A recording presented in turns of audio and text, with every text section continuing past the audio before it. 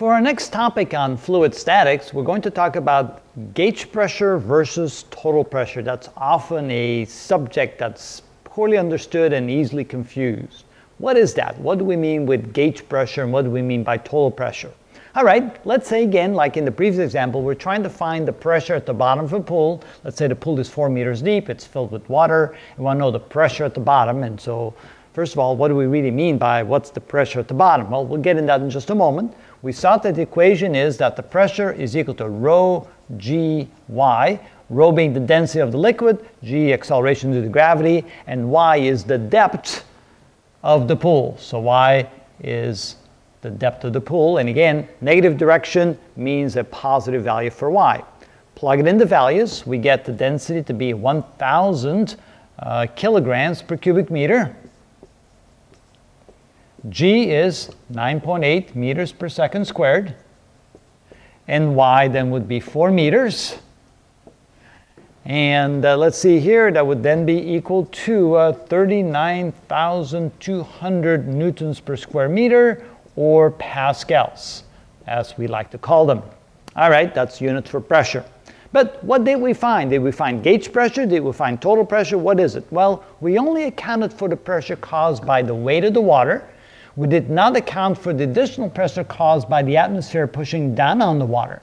So in essence, what we found here was we found the gauge pressure. And so if we want to find the total pressure, right here, here's the relationship between gauge pressure and total pressure. Gauge pressure is the total pressure minus the atmospheric pressure, so we're only finding the pressure caused by the water. So if we want to find total pressure, P total, that is equal to the sum of the gauge pressure plus the atmospheric pressure. So if we're going to find the total pressure here, we have to add atmospheric pressure to this. So therefore, P total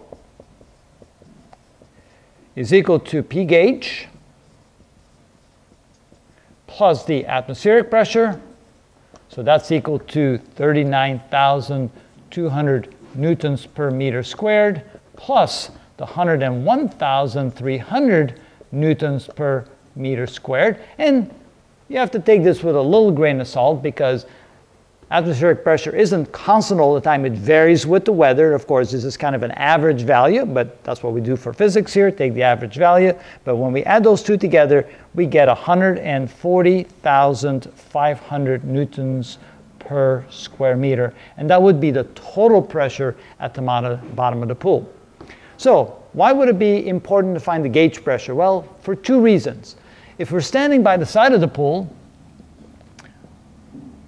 we don't really experience the air pressure. We live in a sea of air, and so our bodies are accustomed to the air pressure, and we don't feel the pressure of the air pushing down our bodies. But once we dive in the pool to the bottom, we do feel the pressure of the water, so it's what we experience. We tend to experience the gauge pressure and not the total pressure because we're accustomed to the air pressure. And for another reason is, let's say we want to take the pressure of the air inside the tire. So we put a gauge on the valve, and of course, that means that the air inside the tire will rush up to the valve, push that little tube out the valve, that then will measure the pressure. And then again, what are we measuring here? And the answer is we're measuring the gauge pressure, which means we're measuring the pressure between the total pressure and the air pressure on the outside. In other words, since the air pressure is pushing back on the gauge in all directions, then the pressure that we're measuring here is equal to the total pressure inside the tire minus the atmospheric pressure. So in this case, let's say that the pressure in the tire is equal to 40 pounds per square inch. What that means is that the total pressure is equal to the gauge pressure plus the atmospheric pressure.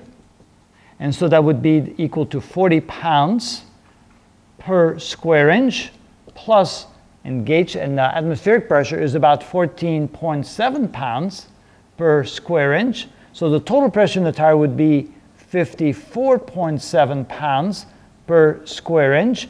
But then the gauge pressure subtracts that because we have air pressure pushing in the other direction. And so therefore, you're only measuring the gauge pressure. And that's also why it's called the gauge pressure. All right? And that's how you do a problem like that. So here you can see very clearly what the difference is between gauge pressure, total pressure, and how atmospheric pressure is simply the difference between the two.